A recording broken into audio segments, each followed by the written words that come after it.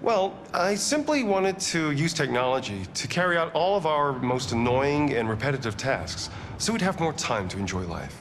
I imagine you must have faced many challenges. Yes, there were technical challenges, but the hardest thing was to design an object that we would want to welcome into our homes.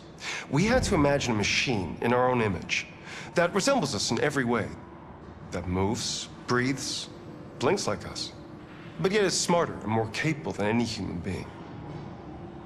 Let me show you around.